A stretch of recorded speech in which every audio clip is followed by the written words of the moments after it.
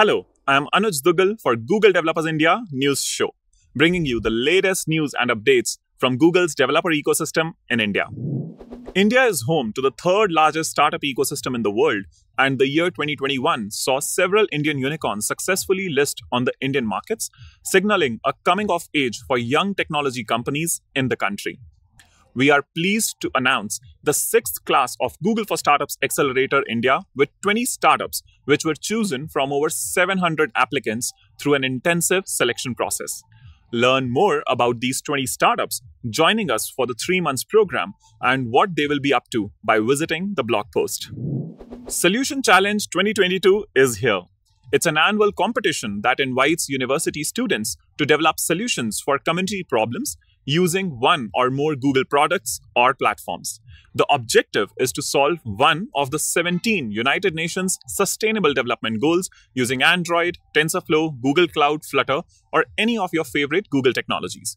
We recently did a virtual kickoff event, and you can participate by submitting a project with a team between January 11th to March 31st. Register now and get started with your projects. Remember, we launched Android Study Jams last year? Campus facilitators were given the opportunity to join training sessions held by experts from Google and develop Android apps solving real-world problems. We are now excited to share that more than 200 applications were submitted during this campaign. Keep a lookout for some noteworthy apps to be shared in the next news updates. Dev Library celebrates the new year by bringing in 3 global collaborations.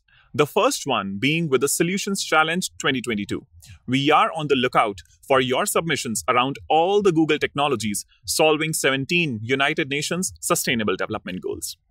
The second is with Flutter Vikings to bring in quality Flutter submissions. And the third one is a huge surprise, which will be revealed in the upcoming news shows. Keep an eye on all the Dev Library collaborations to win exciting prizes and opportunities. Don't forget to submit your open source projects now. If you want to start your journey as an Android educator, the Virtual Faculty Symposium is the event to look out for. Registrations are now open for the February event for university faculty members. Find out how you can learn Android development, leverage the teaching resources at no cost, introduce this in your university, and join the Android educator community. CVR College of Engineering is an autonomous NAC A-grade institution located in Telangana. We are excited to share that this college has adopted Android with Kotlin curriculum for their engineering students, and they are starting next semester.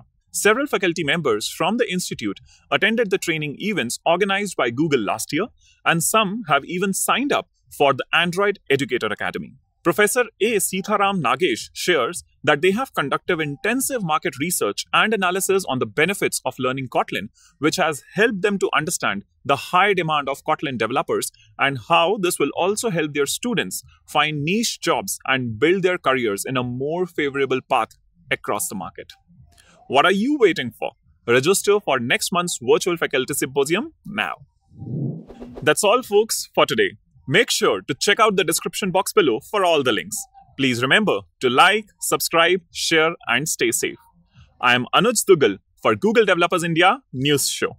Thanks for watching, and we will see you next month.